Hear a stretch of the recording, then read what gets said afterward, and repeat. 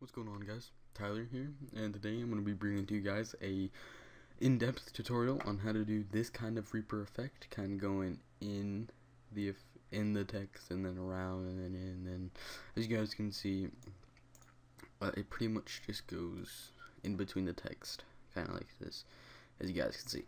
So yeah, I'm just going to bring in this tutorial to you guys today.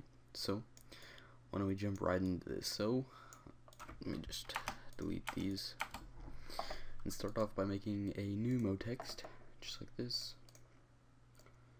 Bring this up and just zooming this in. Alright, and then just put whatever you want as a text. I'm going to put cure. And then I would recommend using kind of a small depth by around 80.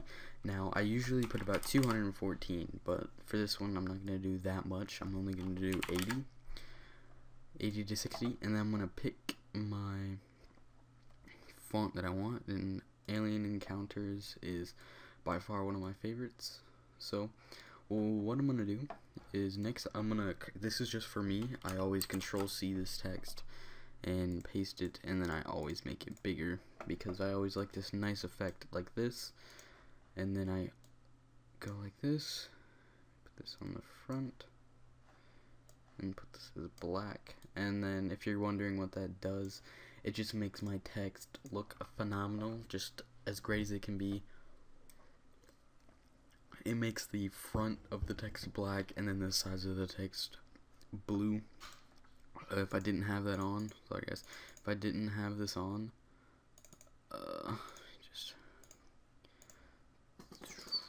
sorry, yeah, that was my sister, by the way. She is sleeping, if you heard that, and if you heard that, she's sleeping. I don't know why she does it, but if you heard it, then that was not me.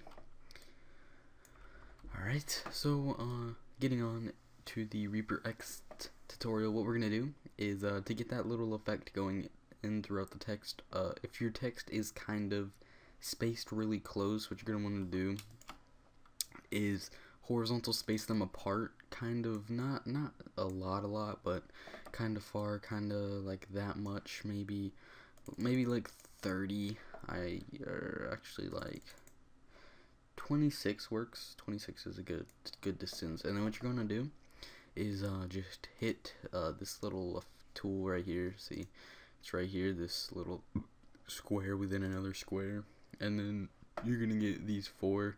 So what you're gonna do is see, mine was like over here. You're gonna want to find the top right box, it's top, and just find your text. My text is right here. You're gonna notice it because it's just however many letters you have, kind of like this. So what you're gonna do is just kind of zoom in on those.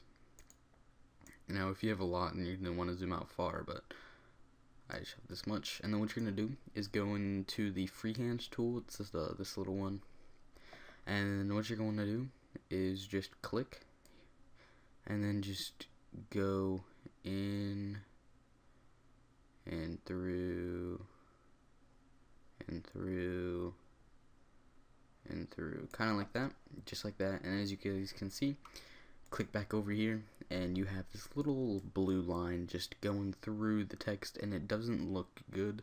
As you see, it goes through the R and through the E, and it just doesn't look good. So I'm going to show you how to fix that right now.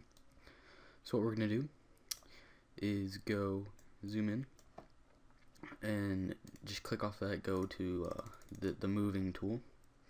And what you're going to do is you're going to click, and there's going to be these little dots. As you guys can see, if I move it up, it moves it. So what you're going to want to do is just find the dots that go through the letters. So mine's right here. Move it up, move it up, move this one up. Oh, that one's fine. Move that one up.